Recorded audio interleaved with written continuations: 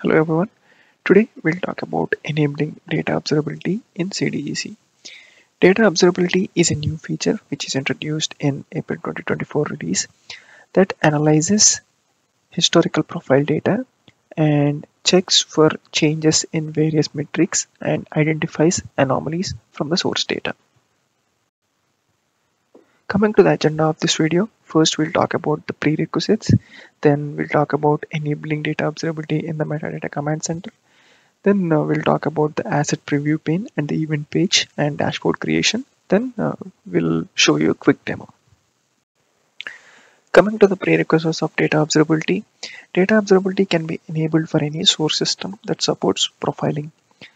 And also make sure that profiling scope option is set to full, and also at least 3 data observability runs are needed for the events to be raised. In MCC, data observability can be enabled under data profiling and data quality configuration. By default, the data observability pane is grayed out if profiling is disabled. To enable data observability, make sure you check the profiling box, and then you'll have the option to enable or disable data observability. Data observability asset preview pane.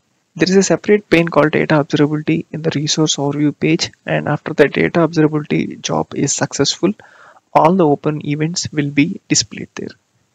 These events are grouped by severity. If you navigate to a data asset and click on data observability, all the open events related to that asset are displayed. The user will have two options to either resolve or reject the open event. If you mark the event as resolved, it will be no longer accessible. However, in case a similar anomaly is detected again, data observability will create a new instance of the event to flag that anomaly. You can reject an event if you know that it's expected, so similar events won't be flagged in the future. Dashboard widgets for data observability can also be created. The user will have options to either group the events by metrics or by severity. Now let's proceed for a quick demo. In the MCC page, go to resource configuration and go to data profiling and data quality settings. By default, if the data profiling is disabled, the data observability will be grayed out. To enable data observability, make sure that data profiling is enabled, and also make sure that the profiling scope is set to full. Once the profiling has been enabled, you can enable data observability. Currently, there are no configurations available for data observability. You can also enable schedules for data observability job. After the data observability job is successfully run, you can navigate to the resource overview page, and on the right side, you can view the total number of open events. These events are grouped by severity, and currently we have two groups, which is normal and high. You can either click view all or data observability pane to view all the open events. This is the main data observability event page. Here we can find all the relevant details about the open events. Here we can see two pie charts. One is grouped by metric and the other one is grouped by severity. We have three metrics, which are the distant percentage metric, duplicate percentage metric, and null percentage metric. You can also navigate to each open event by clicking on it. More information will be displayed regarding that event. Here, in this case, we can see that there is a null percent change for the column email. This bar graph clearly describes the percentage of nulls for the column email. We can see that there are total of 4 profiling runs, and in the first profiling run there are 0 null percentage, and in the latest profiling run we can see that the null percentage has been increased to 14.3%.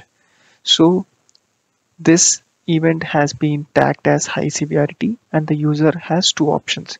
He can either resolve or reject the event. If the user rejects an open anomaly, it will not appear in the next data observability run. If the user resolves the event and it persists in the next TO run as well, and same anomaly will be recreated again with open status. Similar to null percentage, we also have distinct percentage changes and duplicate percentage changes, which identifies the percent change in duplicates and distinct column percentages. Next, to create a dashboard widget for data observability, go to a dashboard, click on new widget and data observability. Provide a name for the dashboard widget and select the catalog source. After the catalog source has been selected, you will have two options. You can either choose the type as a donut chart or as a list.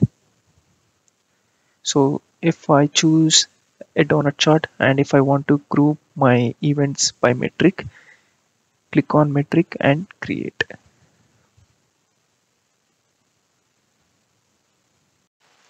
The dashboard widget will be created for the data observability events which are grouped by metrics.